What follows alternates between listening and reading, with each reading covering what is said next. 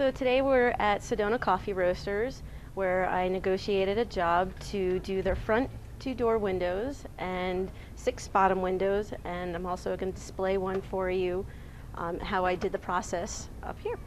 How I go about negotiating the job is I see if you walk into a business and basically see if there's a need there. If they need a little bit more creativity, different colors, brightness, some whimsical design. And Sedona Coffee Roasters is actually going through a process right now where they're doing a lot of renovations, so I thought this would be the perfect opportunity to step in. And I've actually talked to them about doing mural designs and some faux finishing, and I also helped them pick out their color palette. So the beginning process of the negotiation is where I sit down with the owner or the manager, and we set out designs.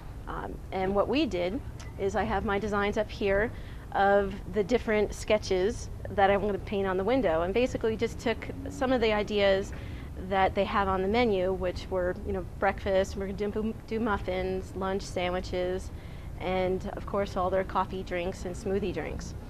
And so basically in a very whimsical technique, I'm going to be painting those on the window.